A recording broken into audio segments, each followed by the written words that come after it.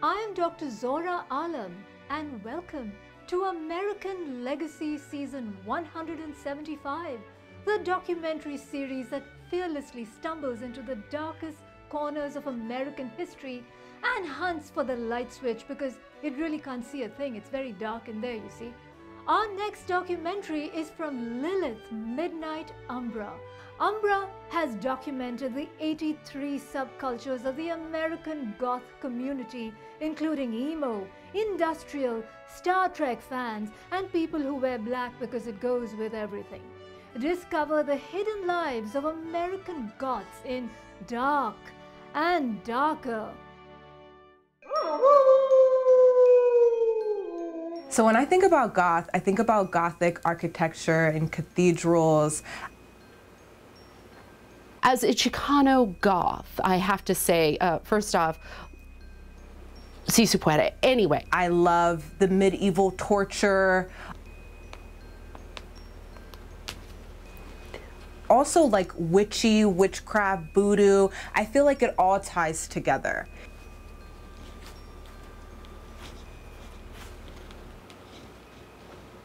No. Okay. The darkness of it, I feel like that's what makes it beautiful.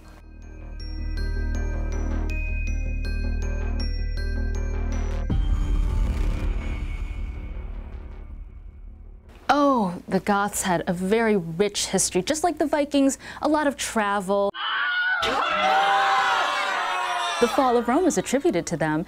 And yes, they may have burned a village here or, pillaged a few houses or whatever. Who cares? It's fine. It's history. But if it was a Christian relic, they didn't touch it. They were very respectful in that way. It's important that we all embrace the Doors, that we embrace what he brought to the table, a skinny, twitching man who enjoys dancing to the beat of a drummer that isn't even in the building. What do I think about Jim Morrison? He's the Muppet guy, right? I love Miss Piggy. She's an icon. Well, first you have your London goth, right? And if you just want to get a little excerpt of that, turn on the 1980s vampire classic, The Hunger.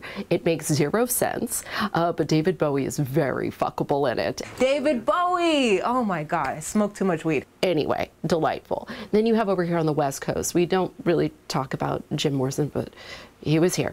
A lot of the early goth bands, they kind of came out of post-punk, so the Banshees, the magazines, Joy Divisions, and it kind of evolved into its own genre, but it took a long time, probably at least a decade. And then there were different waves of goth. There was the heat wave and then the white wave, because white people feel the need to be seen. Well, first off, I refer to opening the Batcave as sexual relations now.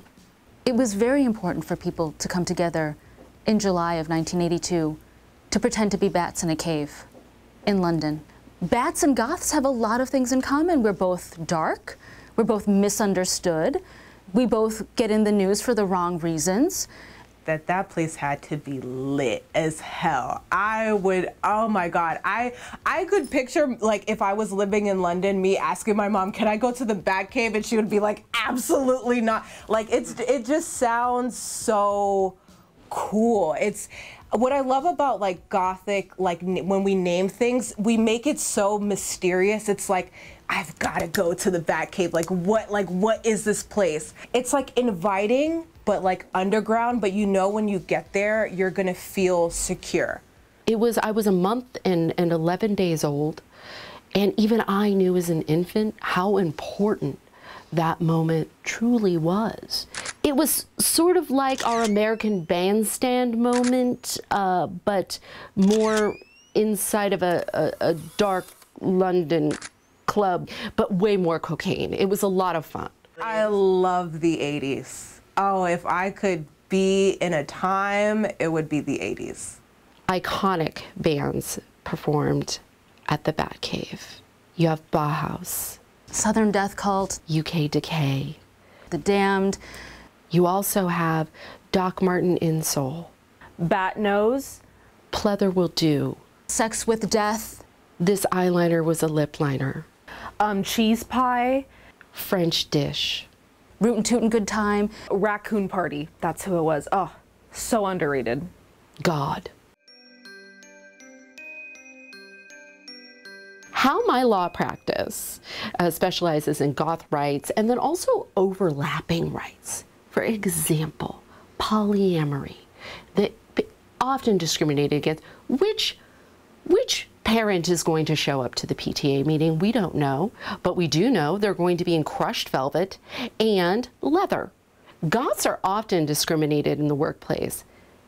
You know, they allow dogs in offices, but why can't we bring our support ravens?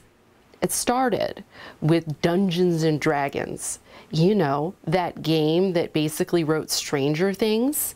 Just a device for role play and storytelling, yet somehow people got it in their minds that this would become the gateway to actual Satan, which, if I only knew the gateway to actual Satan, I wouldn't be here right now. It then became part of the satanic panic. If your kids are playing Dungeons and Dragons, then they're gonna end up, I don't know, freebasing cocaine and sacrificing their pets to the devil. It then developed into a full widespread panic. It ended up on Donahue and Sally Jesse Raphael, and that led to parents cracking down on their creative, spooky children and telling them, no, put that eyeliner down, no, take that leather coat off.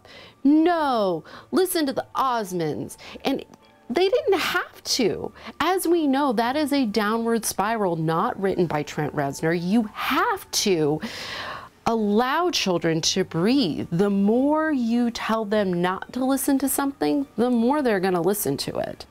One of the interesting turns that the Satanic Panic took was a book named Michelle Remembers, where Michelle remembered lies. It did not happen.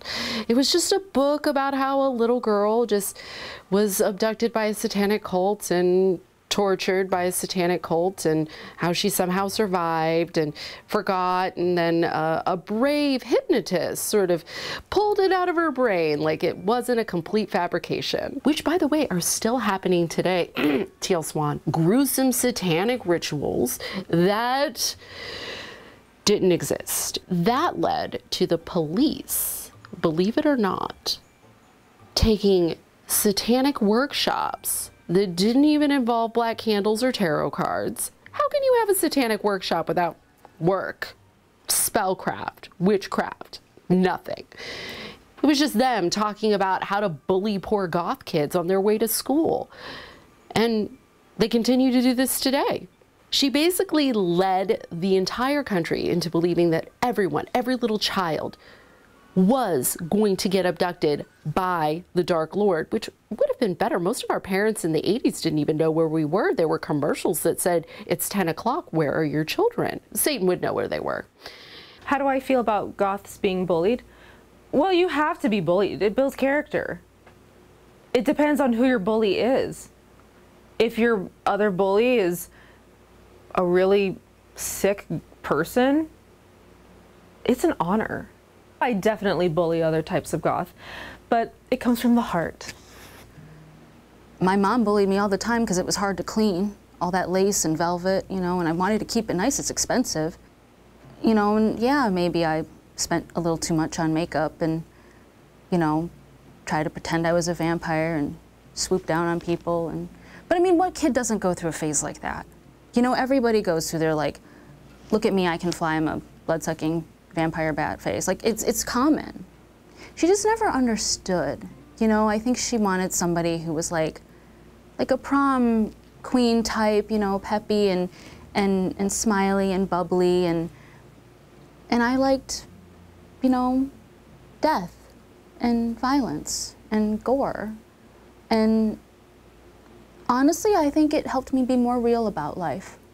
You know, we're all gonna die. Some of us are just more excited about it than others. All the old goths and punks are so funny because they sit there and they say things like, she looks good. I think she's off the heroin. She looks good. She's 70.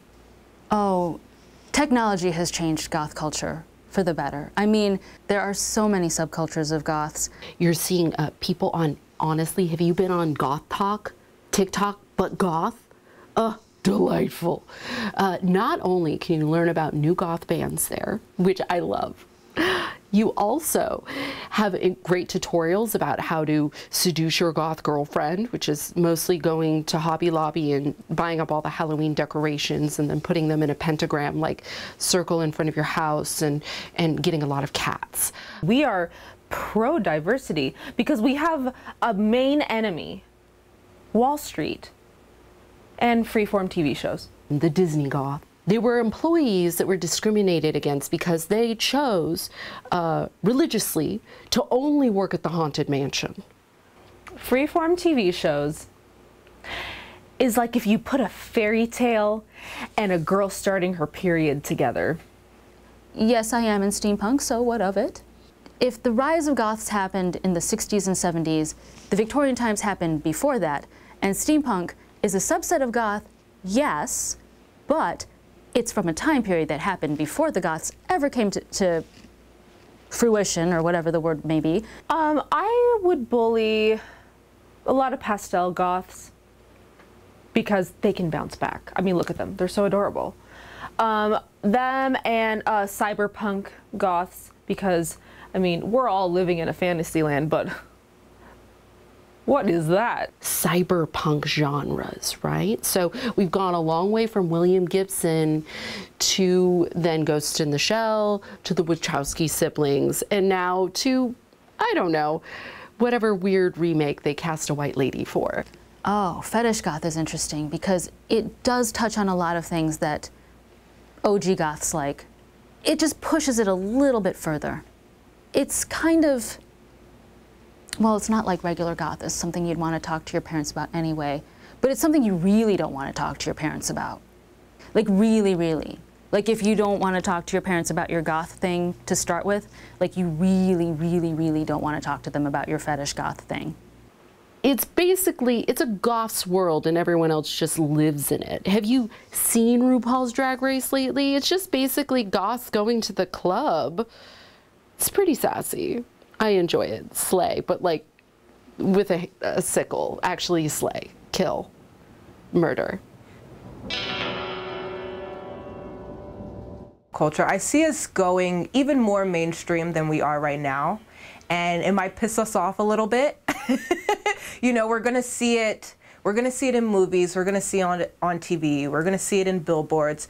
But we need to take it and make it a safe space for us instead of, oh, capitalism's trying to jock our style. They want to, you know, they weren't goth in the 80s. We need to take it and we need to make it more accessible and more comfortable and more inviting. And I think that that's definitely where it's heading, especially with my brand, Glam Goth Beauty. I want everyone to know that, yeah, you may not, goth culture may not be your thing, but this is a safe space for you. And if you are, you know, feeling dark and mysterious and sexy, or you have an event where you want to go, you want to, you know, have that energy, you can come to my safe space and find something there for you. And I think that that's what's going to happen in fashion.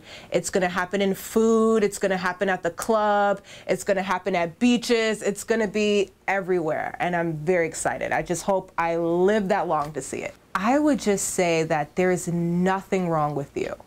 There is absolutely nothing wrong with you. You like what you like. It's your life. Fuck everyone. Keep doing you. Period. Okay. And then I would do this. As I mentioned earlier, you know, the Goths really held Christianity in high regard. And you know, the greatest Christian leader of all, Jesus, he loved goths so much that he would wear spikes. I mean, that's what we wear. It symbolizes that. His love of goth culture and goth people. I do give Jesus props. He knew us. He was marginalized. He understood.